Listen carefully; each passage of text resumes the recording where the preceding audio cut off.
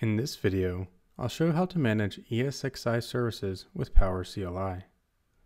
In the Web Management interface, I can manage services by clicking on Manage in the side navigator and selecting the Services tab.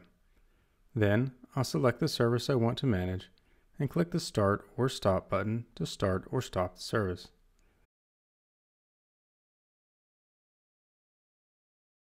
If you want to have the service start automatically upon system boot up, click the Actions button, go down to Policy, and check Start and Stop with Host.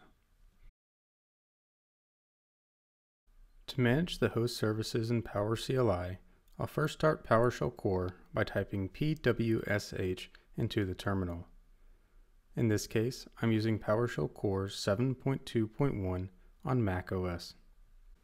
First, I need to connect to the ESXi host by typing connect-vi server and then the IP address or hostname of the ESXi host.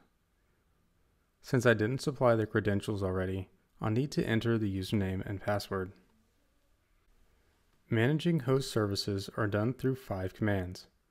Get VM host service outputs general information about host services.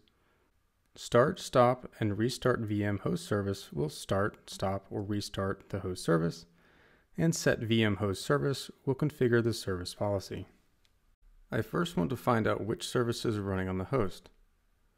I can see the SSH service is not running and its policy is off, which means I must start and stop the service manually. I'll be using SSH for future configurations, so I'm going to start the service and set the policy to start with the host on boot.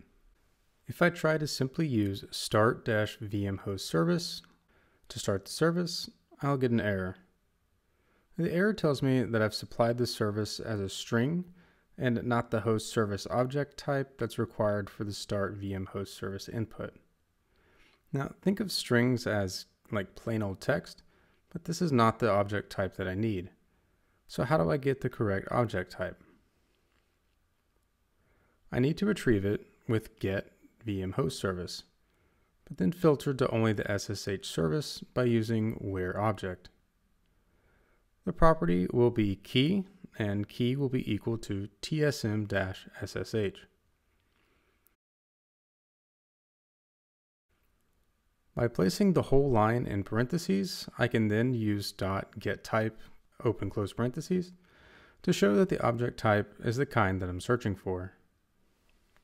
I'll add a pipe and the start-VM host service to start the service.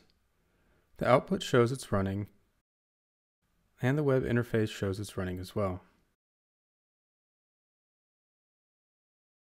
I can confirm by SSHing into the host.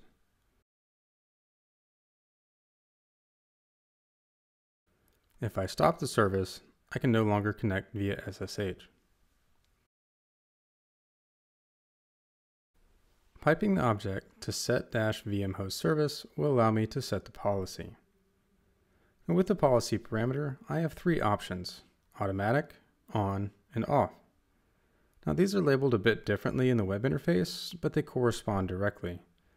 In the web interface, start and stop with firewall ports corresponds to the automatic policy in PowerCLI. Start and stop with hosts corresponds to on, and start and stop manually to off. If I set the policy to on, I can see that the web interface shows start and stop with host.